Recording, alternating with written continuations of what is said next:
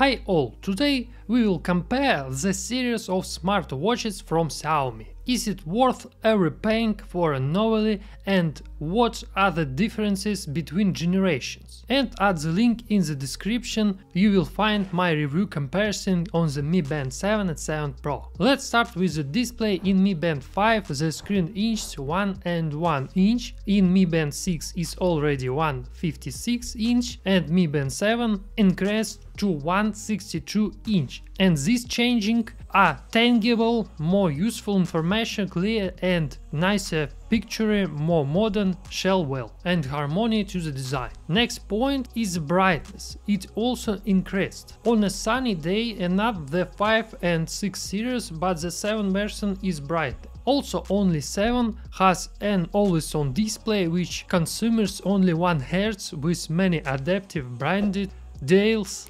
There are over 120 pieces.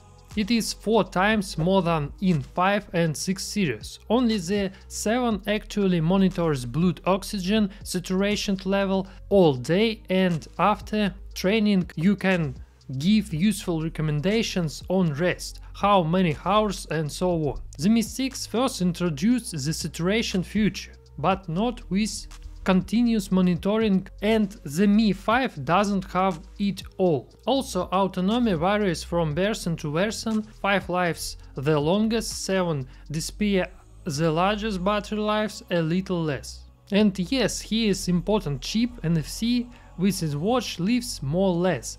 Water resistant at IPX5, 50 meters deep, you can swim in the pool, but I won't save these electronics. The stars are not interchangeable, the charger with fit from version 6 to 7. To sum it up, you should only buy the global version, the 5 band is hard to find, I doesn't see the point in it. It has no modern features and the screen is smaller. But the change 6 to 7 makes no sense, only if you really want and have possibilities. Those who take your first devices is clearly Mi Band 7 or 7 Pro, a review of which I will link in the description.